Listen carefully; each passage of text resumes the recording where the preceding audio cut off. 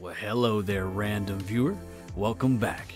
I'm Archie Stormcloud, and thank you for checking out this guide on how to build flagpoles and where to find flags. In this very short guide, we'll cover the variety of flags available currently, as well as where they're most likely to spawn, and the step-by-step process of building your flagpole. Constructing the flagpole is by far the most tedious base building process in DayZ, so if you have any questions, don't hesitate to ask away in the comments section. Let's get started. Let's begin by covering flags. Flags can spawn in schools, office buildings, bus and ATA wrecks, but in my experience they're much more likely to appear inside of these small markets, on the shelves, and beneath the checkout counter. There are 28 variations of flags available in the current game as seen here.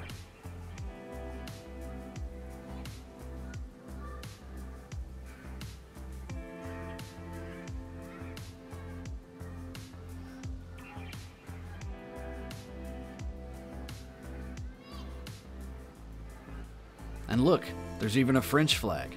How inclusive. Now let's build the flagpole.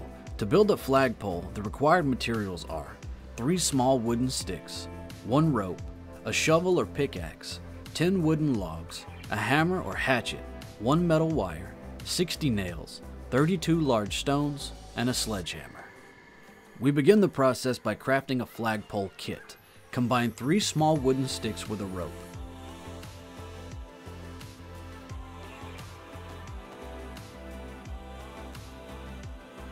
Once the crafting process is complete, take the kit to your hands and deploy the frame. Attach 1 wooden log to the frame and using a sledgehammer, build the flagpole base.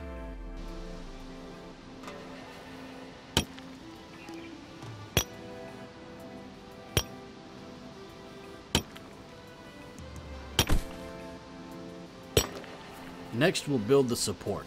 This requires us to attach 6 wooden logs to the base. Next, equip a pickaxe or sledgehammer and find a boulder. Look at the boulder and you will receive the prompt to mine stone. Gather 32 large stones from the boulder. This is a lengthy process. The large stones will gather between your feet as you mine the boulder. Next, attach all 32 large stones to the base, and using a shovel or pickaxe, you will be prompted to build support.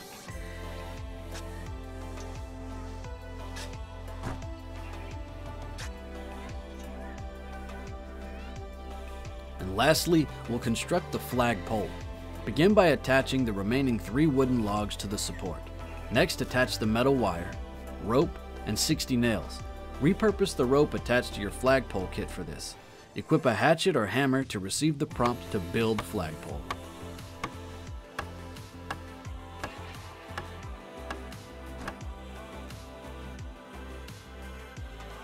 Now take the desired flag to your hand and attach it to the flagpole.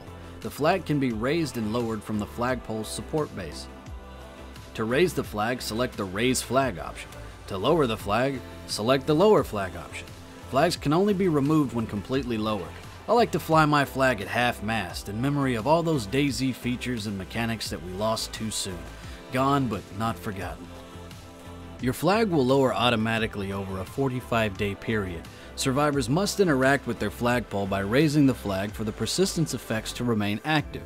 Currently, the flagpole, when a flag is raised, will refresh the lifetime of objects within a 60-meter radius every 5 days, increasing the persistence from the default 45 days to a possible maximum of 90 days without interaction or refreshing. If you found this video useful, and I sincerely hope that you did, please consider giving my channel a sub. You guys have no idea how much you motivate me to continue putting out this content for you. If you have any other questions, comments, or concerns, leave them in the comments section or come by and see us on Twitch. And until then, I'm Archie Stormcloud, and I'll see you in Chernarus.